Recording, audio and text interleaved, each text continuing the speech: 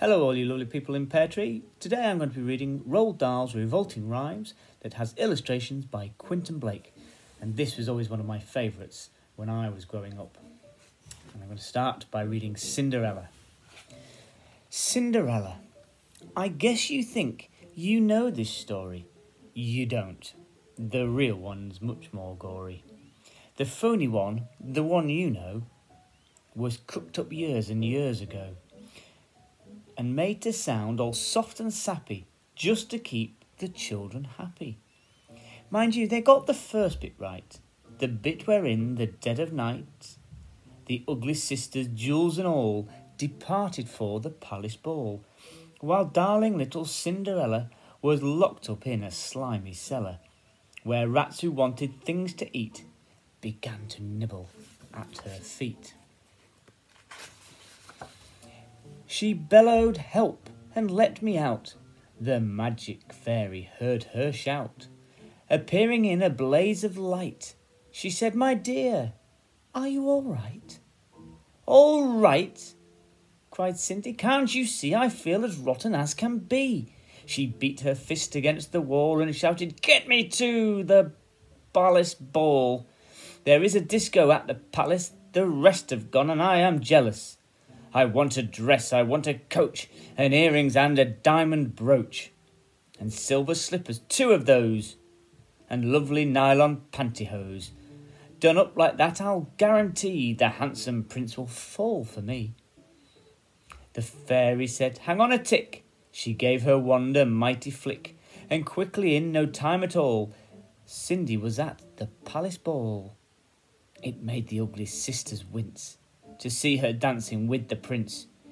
She held him very tight and pressed herself against his manly chest.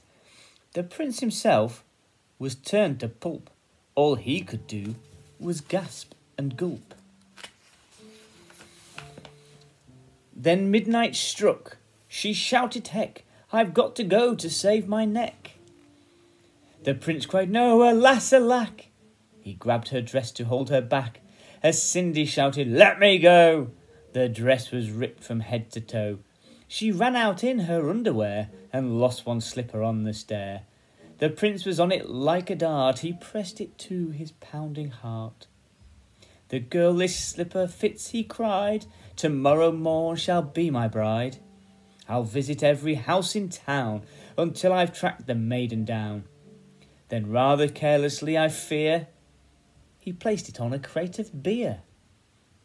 At once one of the ugly sisters, the one whose face was blotched with blisters, sneaked up and grabbed the dainty shoe and quickly flushed it down the loo.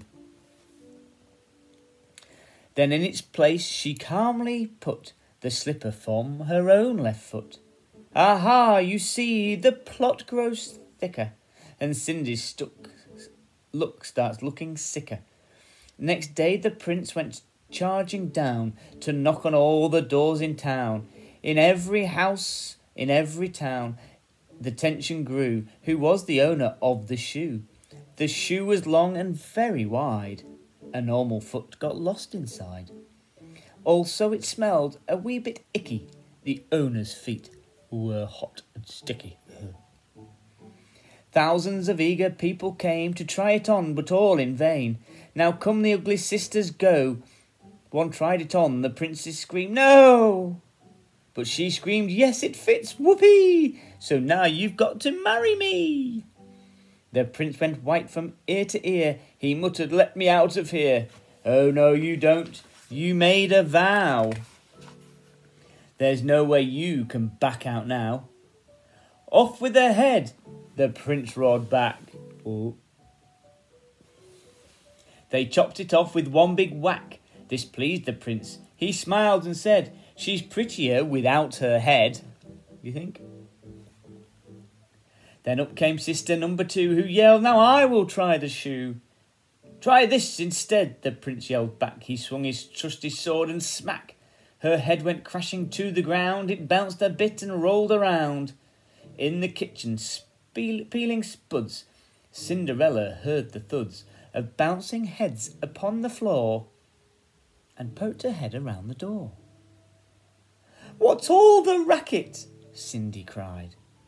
Mind your own biz, the prince replied. Poor Cindy's heart was torn to shreds. My prince, she thought, he chops off heads. How could I marry anyone who does that sort of thing for fun? That was a little bit of Jack and the Beanstalk there. The prince cried, who? This dirty girl. Off with her nut, off with her nut. Just then, all in a blaze of light, the magic fairy hove into sight. Her magic wand went swoosh and swish. Cindy, she cried, come make a wish. Wish anything, can have no doubt that I will make it come about.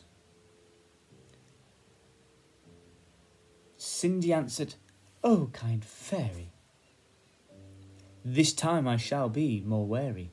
No more princes, no more honey. I've had my taste of honey.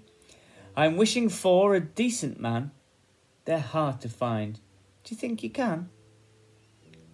Within a minute, Cinderella was married to a lovely fella, a simple jam maker by trade, who sold good homemade marmalade. Their house was filled with smiles and laughter, and they were happy ever after. The end. Hope you enjoyed it.